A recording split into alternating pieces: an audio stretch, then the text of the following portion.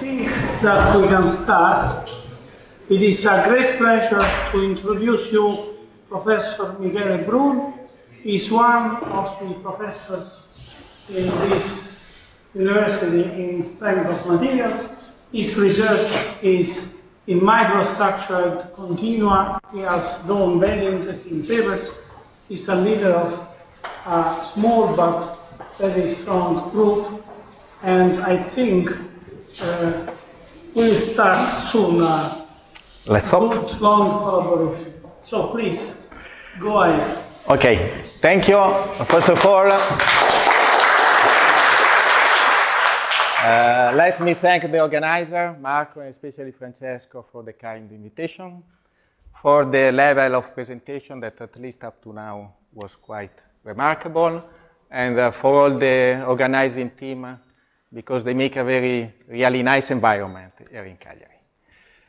So today I will focus on gyro-elastic microstructure media, and the focus is on non-reciprocity, non-reciprocal effect.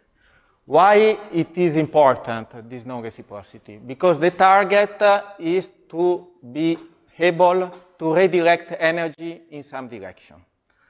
The target is to protect some part of the structure or to accumulate, to store energy in other part of the structure, or to redirect wave in order to be able to adapt the signal, moving them in different direction or in different time.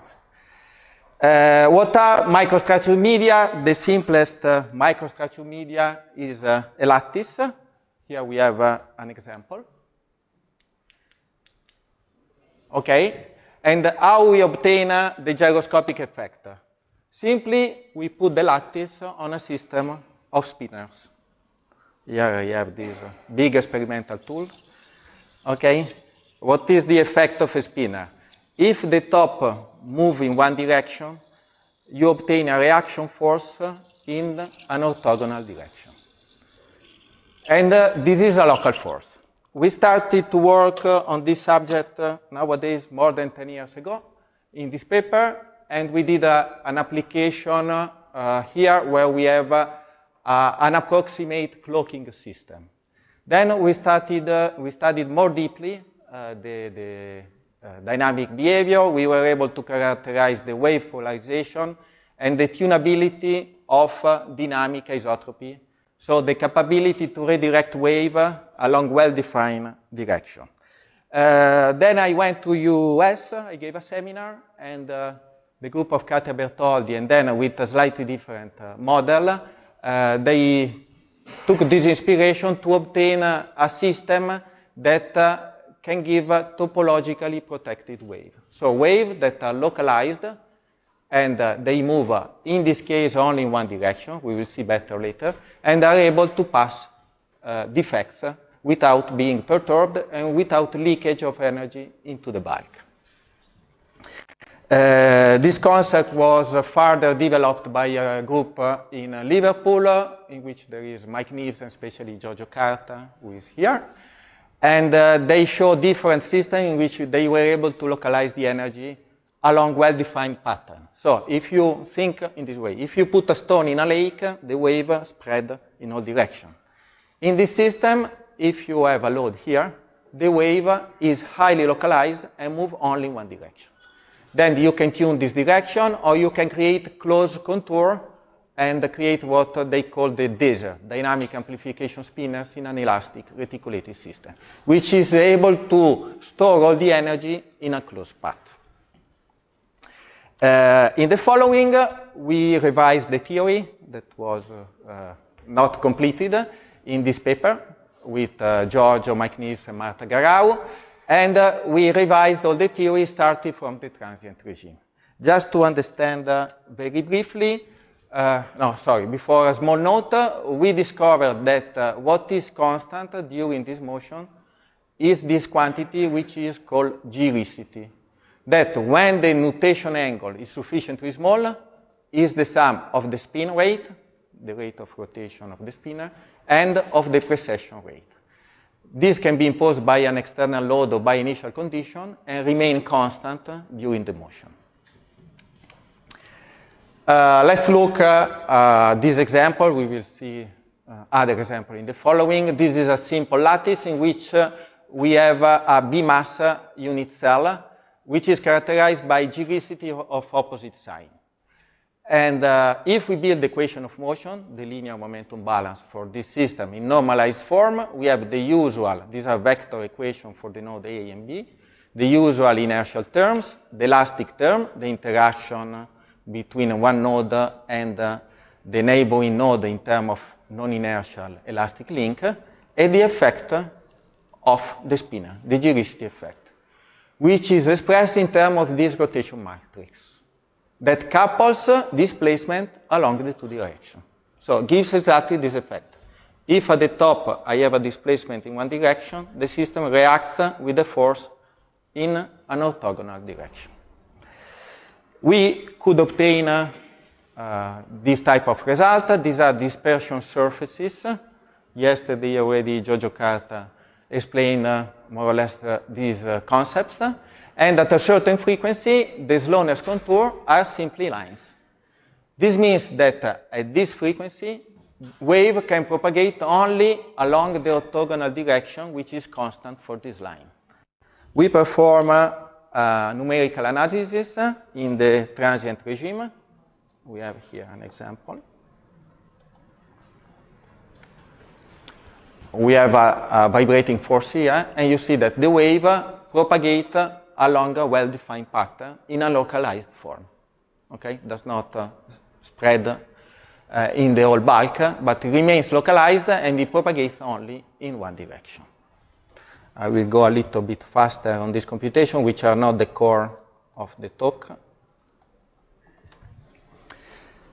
Okay, then we look at a different effect.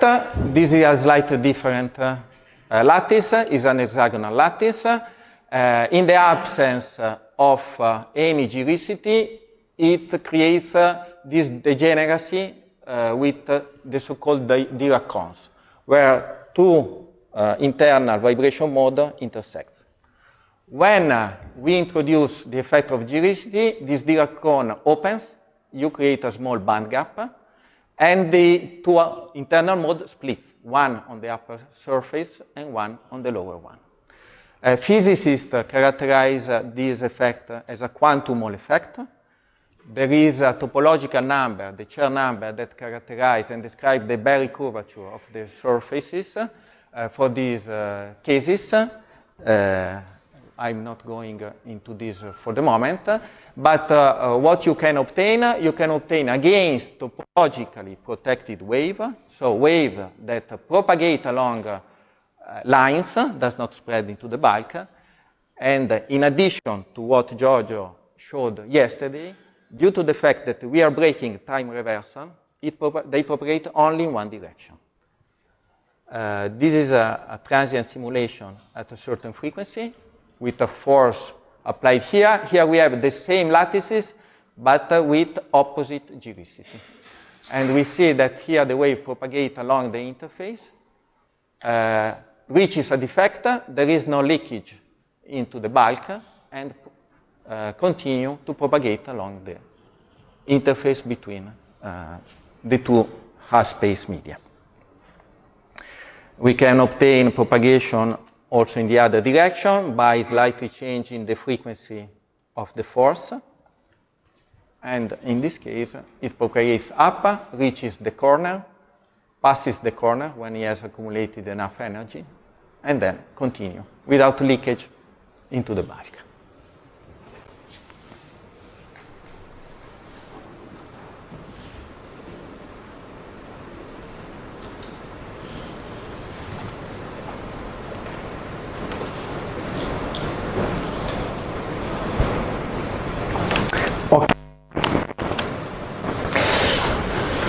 Okay, let's go now in the two main topics of this talk. In order to exploit better non-reciprocity, we look at the Rayleigh waves, waves that propagate along a boundary of a semi-infinite space. Just a small note, if you look in the book and you look for Rayleigh wave for classical linear elastic isotropic material, you find the characteristic equation, which is a cubic equation in CR square. CR is the velocity of Rayleigh wave, which is given as a function of velocity of shear and pressure waves, or dilatational waves. But you don't find the solution. So this is a cubic algebraic equation. So in this paper of some years ago, we put the explicit solution. And then we found in another form in a paper by Barber. So this is the explicit form, which depends on the Poisson ratio, and n and the f1 are a function of the Poisson ratio. This is a small note. How we build the solution for this type of structure? We solve two eigenvalue problems. So we build the solution in the bulk.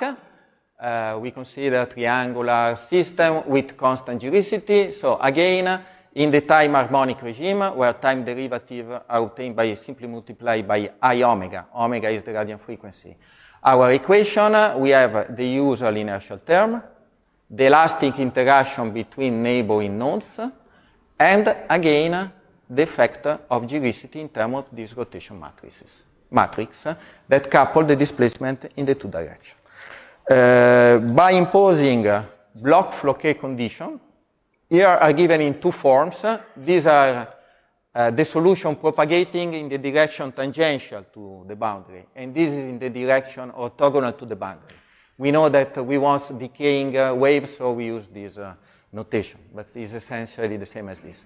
We solve, putting this into the governing equation, we solve this eigenvalue problem. We find this parameter and the eigenvectors. So we have the solution. This solution then is inserted in the discretized form of boundary condition, which can be written in different way, but can be seen as the zero traction condition for this discrete system. This is the boundary, and this is a semi-infinite space.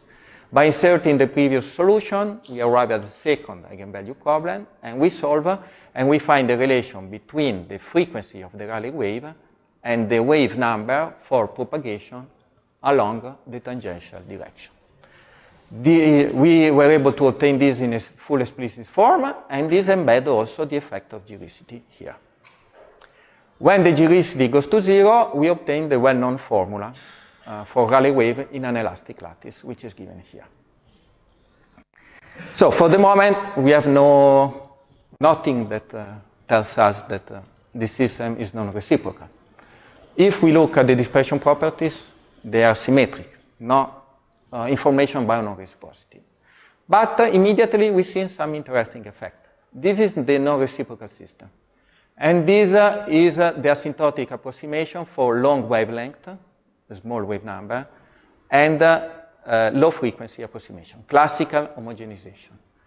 We take also the second term, but okay, this is for gradient theory, but it's not so important.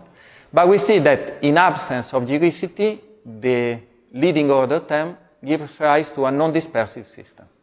Okay, the relation between frequency and wave number is linear.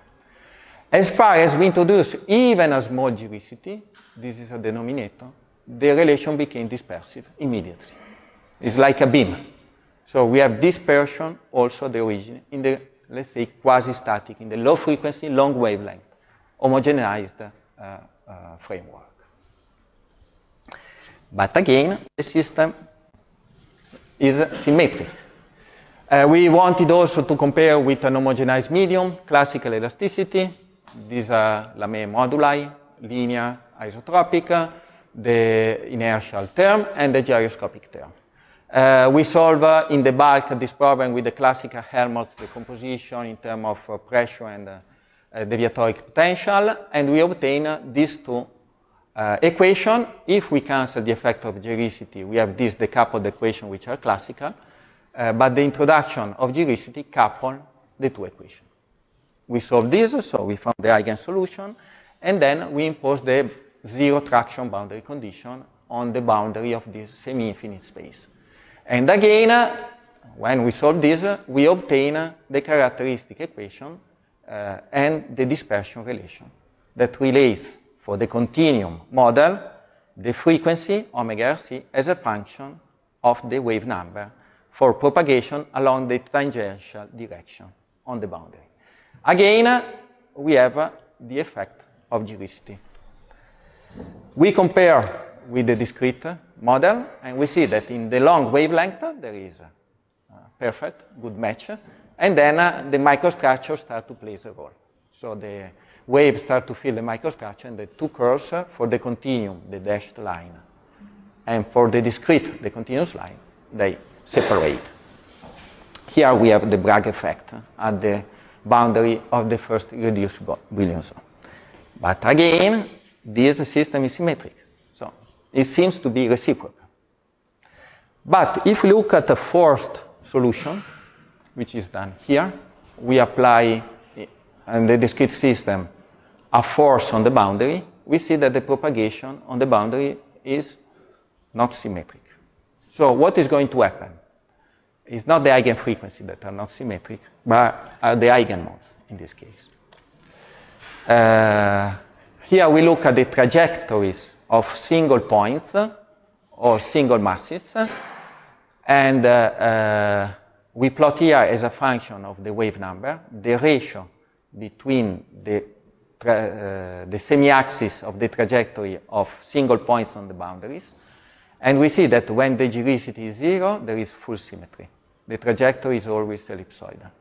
But when we introduce the effect of gyroicity, the two trajectories split apart, and they are different when wave propagate to the right or to the left.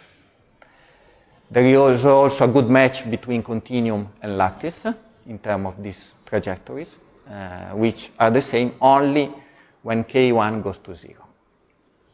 So in this case, the source of non-reciprocity has to be looked by looking at the internal mode of vibrations. We were not happy enough, so we wanted to demonstrate theoretically this lack of non-reciprocity, and so we return back to our well-known Bethe-Maxwell theorem. In electromagnetism, they call the Onsager reciprocity relation, but it was done 50 years later, no? In dynamics, especially in time harmonic dynamics, this has to be expanded. This was done by Graffi in the 50s of the last century. So we cannot compute a simple product, scalar product, but we have to compute a convolution between the two elastic states, U1 and U2. Here we consider a system without body forces, and the volume of the domain is V, and the frontier, the boundary is S, and we consider two elastic states, and we compute the difference between the traction in the first and the displacement, always in terms of convolution, of the second minus the traction in the second and the displacement in the first. This difference should be 0 for a reciprocal system, but in our case, we sum, and we have twice this effect, which is induced by gyroicity. So the system is non-reciprocal. And this is a demonstration that gives us the possibility to try to find applications in which we can redirect energy only in some directions. We wanted to give a numerical proof. Sorry for this point. I don't know where they come from. So a very simple computation, semi-infinite lattice, two forces, and we compute the mutual work by looking at the work done by the force in A due to this displacement in A generated by the force applied in B, and the reciprocal effect. This is the time distribution of the two forces, and these are the two mutual displacement. If the system is non-reciprocal, they are exactly the same, but when we insert the effect of gyroicity, the two curves split, and we have this difference between these two curves. Okay? Again, a demonstration of non-reciprocity. We characterized even better this effect by looking at the semi-infinite lattice subjected to a vibrating load in this node, and we computed the energy fluxes along this boundary. In particular, we discriminate between boundary on the right, the omega 1 and the omega 2, and on the left, the omega 3 and the omega 4. And here we plot the energy fluxes as a function of frequency. These crosses are the energy flux along the full boundary normalized by the energy input due to the load. The circular dots are the energy fluxes to the right, the omega 1 and the omega 2, normalized always, and the square dot is the energy flux on the left. And we see that we see that there is energy balance. This is important because we show in this way that the wave does not extract or give energy to the spinors. Okay? So this is an active but not so active system, in the sense that we put the system with a certain level of energy, and then there is no energy exchange between spinors and the propagating wave. Okay? So we leave the system like that at a certain level of energy, and then we use to govern wave propagation. It's not like an active system that feeds the wave and then reacts, changing itself. The system has a certain level of energy and is always the same. And then we see that there is a difference between energy flux to the right and to the left, with this point which is equal. Again, this is a demonstration of the fact that we can redirect energy in one direction more than the other. We wanted to exploit a little bit better this concept by searching for some application, and we found this application that I found quite interesting. We have, sorry for this, I did it and it's too long, but I'm not good in doing these things. We have this waveguide, which is a lattice, and a non-gyroscopic lattice. So we impose a load, the wave propagates, but if the lattice is not gyroscopic, at each cross, the energy is split in the same way in the two directions. If now we introduce the effect of gyroicity, of opposite sign, we see that we can guide along the crosses the energy propagation. So the energy will propagate only along branches with the same gyroicity. In this case, you decide to go to the left, and then against to the left. So we can choose the port, the gate, where we want to direct our elastic energy. We want to choose another port. Is simply we change gyroicity.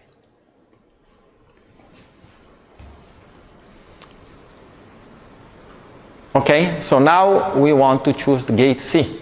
So here the wave turns to the right and here to the left.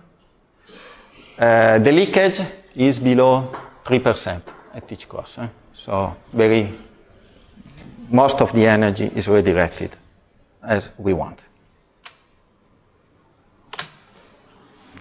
Okay, let's pass to the final system. We are in a nonlinear conference, so I wanted to show some nonlinear effect. In this case, we consider a very simple lattice, nonlinear lattice, made of masses and nonlinear springs. These nonlinear springs can be considered like cables, which are slightly contracted in their initial configuration. So they are not like that. In the initial configuration are like that. So in order to activate the cables, we have to apply a certain displacement. This is an approximation for the stiffness of the cable, which depends on the elongation and on this initial contraction. This is the plot. And this, by integrating this, we obtain the force displacement relation for a single cable. We also went to the lab and we did some experiment. This is with a braided fishing line that you use when you go to fish. Very stiff, and we see a very good correlation with experimental result. In the implementation, we are in this regime, so we don't go in the final part where we have a loss, softening effect and the breakage of the wires. So it's not really connected with non-reciprocity, but we enjoy exploiting the wave propagating to the system and try to find an analytical solution for this solitary, which is also solitonic waves. Again, we have the linear balance equation for a single mass, which is simply obtained by integrating the previous relations. Is a nonlinear relation. And then we solve this system for a lattice through a MATLAB algorithm, and in COMSOL here in red. So we have a semi-infinite lattice. We apply to the first node this imposed displacement, and what we see that there is a wave these are the displacement profile for all the nodes. The displacement is longitudinal. I will show in the transverse direction only for visualization purposes. But we have a wave with constant amplitude that propagates with constant velocity. Here is the result. Always it starts not at the beginning. Again, these are longitudinal displacement, but this is the wave that propagates to the nonlinear lattice. So we wanted to find an analytical solution or an analytical approximation for this type of wave. First of all, this is a tension-only system. So in this system, wave propagate only in one direction. So if we compare the wave propagating in a classical linear lattice, we see that if we impose a displacement here, wave propagate in both directions in a classical linear lattice, while in a nonlinear lattice, due to this displacement, only a tensile wave propagates in this direction. Okay, so we have one-way solitary waves that propagates only in one direction.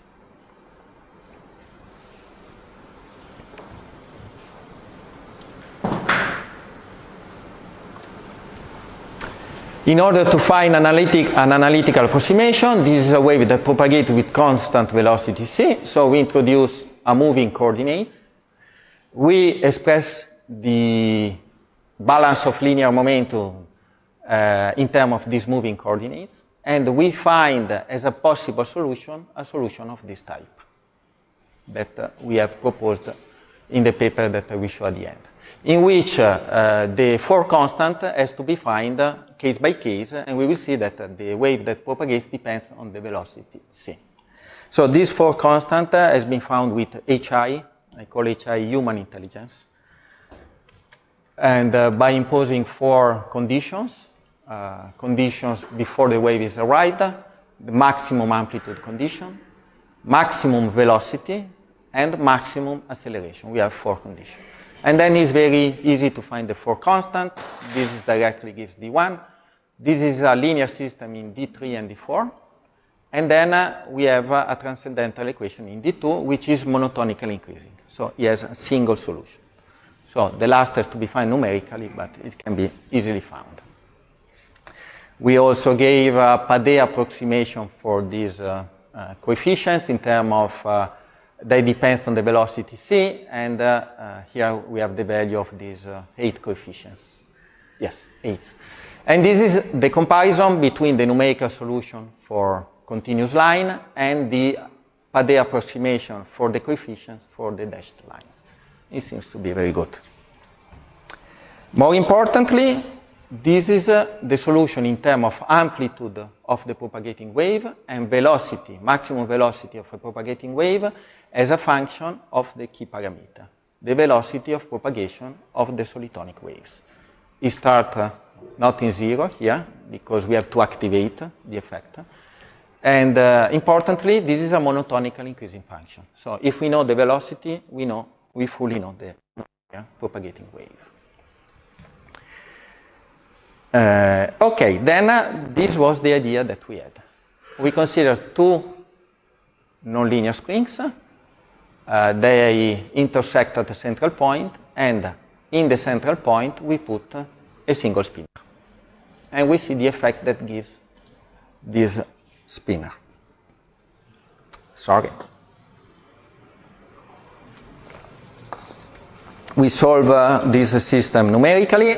In particular, for the central node, we have the 2 displacement in the horizontal and let's say transverse direction, and the effect of the spinner here. And we perform some transient formulation. We have an incident wave coming from the left branch. Here L means left, right, top, and bottom. It reaches the central node, activates the spinner, and then we have transmitted, reflected, and wave which are deviated only to the right. No wave propagates and are turned to the left. Let's see some numerical simulations.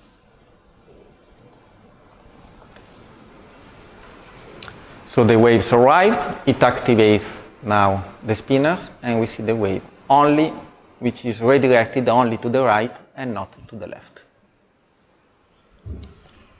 We wanted to quantify this effect better by looking at the energy fluxes.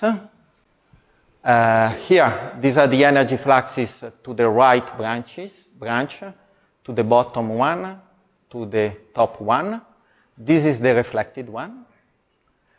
This is the kinetic energy of the central node, and this is the propagating energy normalized by the incident energy. First of all, this is equal to 1. Again, this means that there is no energy exchange between the wave and the spinor. No energy flows in the top branch, so it's not redirected to the left. And then we can distinguish three different regimes. A low gyricity or large velocity regime, in which most of the energy passes through. A medium directive regime, where most of the energy is deviated to the right. And a high gyricity or low velocity regime, where most of the energy is reflected back, and this is called barrier regime. We see three simulations for this. Low gyricity regime, most of the wave is transmitted straight. Highly directive regime, most of the energy is redirected to the right. Bam. And barrier regime, most of the energy is reflected back. So this acts as a constraint. Okay? Then, in Zoolander, there was the character who was able only to turn right. We want also to turn left. So it's very easy. It is sufficient to change sign to the spinor. And in this case, wave is redirected to the left. Okay, so we have more possibilities. And now I'm going to conclude, if I have time, by trying to explain better the type of non-reciprocity that gives this system. There are different sources of non-reciprocity. So, again, we apply two forces in A and B with different mutual directions. And here we can see that a first source of non-reciprocity is due to the fact that we have a tensile-only system. So if we apply two forces of different amplitude in A and B, the force applied in A generates a wave that goes to the left and it does not reach the point B. So the mutual work is zero. And while the wave created by this force reaches the point A and gives this mutual work. This is similar to what is going to happen here. For this case, the two waves propagate, fall apart, and the mutual work is zero. Then there is a common source of non-reciprocity due to the nonlinear behavior. So if the amplitude of the two forces is different, the mutual work are different because the wave depends on the amplitude of the propagating waves. This is classical in nonlinear elasticity. If the two forces have the same amplitude, we retrieve the same answer. But in addition, we have this highly reflective effect. If the force is applied here, the wave propagated through and is deviated to the right and reaches the point B and C. If the force is applied in B, the wave propagates through and is deviated to the right, reaches only the point C. If the force is applied in C, it propagates, reaches the point A, and is deviated to the right without reaching the point B. So if we look at the mutual work between force A and C, same amplitude, we retrieve reciprocity. But if we look at the mutual work between A and B, the force applied in B does not create a wave that does not reach the point A. So we have this additional source of non-reciprocity, which is given by the redirection of the waves. With this I conclude, and if you have questions.